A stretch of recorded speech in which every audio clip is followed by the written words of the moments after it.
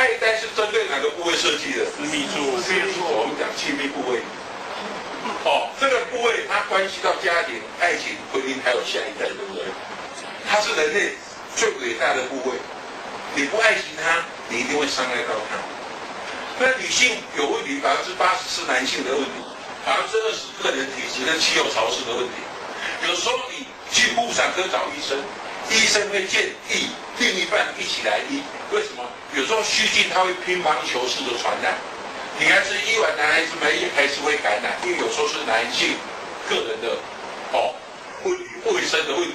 那当女孩子跟另外一半说，医生邀请你一起来医的时候，很多男子会回答，我又没有在外面花天酒地，我没有问题。所以很多男子会这样回答。对，好，那时候我就问在座各位男性朋友，你们上小号是手排还是自排？手排，对不对？有带卫生筷子跟免洗手套进去的请举手。没有。好，那你是上完厕所再洗，还是上之前洗？上完再洗。上完再洗，对不对？有些人还不洗，擦一擦就出来了，有没有？有。好，那你上厕所之前你没有洗手，万一你是做修理汽车的，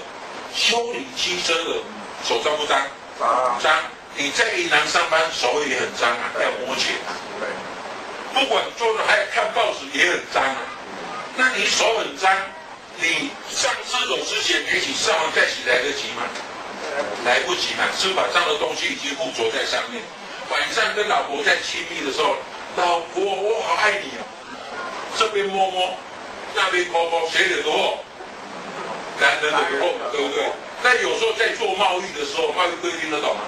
进出口，那你是不是把脏的东西带进去？是的。隔几天老婆就这边痒痒，那边痒痒，所以男人不是说男人叫什么祸什么，祸可怕，说男人惹的祸。那男人你多爱你另一半，爱你的另一半，你另一半不一定是老婆，只是虽然你讨厌那个女人，你爱她的话，要不要用？要洗澡前，先洗，它没有泡沫。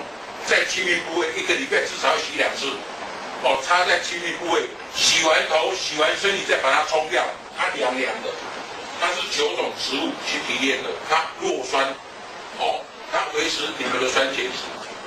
那在这边顺便教育一下，女性会有问题是酸碱值被破坏掉，因为亲密部位大概3.5到4.2之间，它是中酸，胃液是2.2左右，强酸，所以。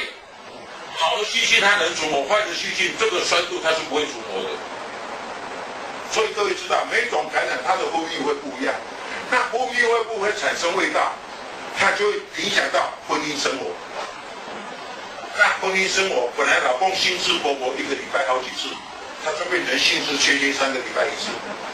当他3个礼拜1次，会不会跑到外面去偷吃？会。所以个人卫生要不要做好？要。男士要不要用？要。爱惜你另外一半，女孩子要不要用？要，保障你自己。还是讲得好。